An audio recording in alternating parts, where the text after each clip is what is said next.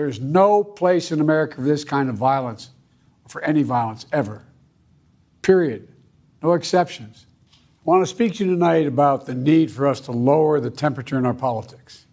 And to remember, while we may disagree, we are not enemies. We're neighbors. We're friends, co-workers, citizens, and most importantly, we're our fellow Americans. We must stand together. Yesterday's shooting at Donald Trump's rally in Pennsylvania calls on all of us to take a step back, take stock of where we are, how we go forward from here. Thankfully, former Trump is not seriously injured. I spoke with him last night. I'm grateful. He's doing well, and Jill and I keep him and his family in our prayers. We also extend our deepest condolences to the family of the victims who was killed.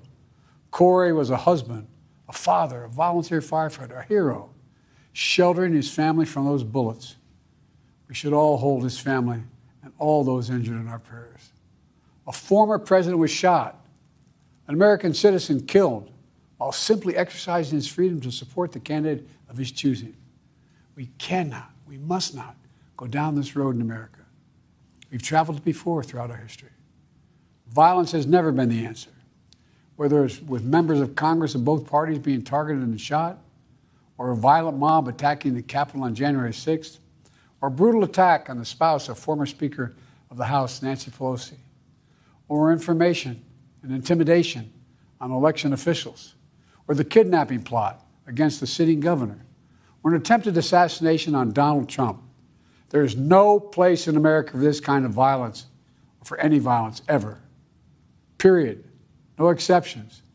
We can't allow this violence to be normalized. You know, the political record in this country has gotten very heated. It's time to cool it down. We all have a responsibility to do that. Disagreement is inevitable in American democracy. It's part of human nature. But politics must never be a literal battlefield, or God forbid, a killing field. I believe politics ought to be an arena for peaceful debate, to pursue justice. I'll continue to speak out strongly for our democracy, stand up for our Constitution and the rule of law, to call for action at the ballot box, no violence on our streets. That's how democracy should work. We debate and disagree. We compare and contrast the character of the candidates, the records, the issues, the agenda, the vision for America. But in America, we resolve our differences at the battle box.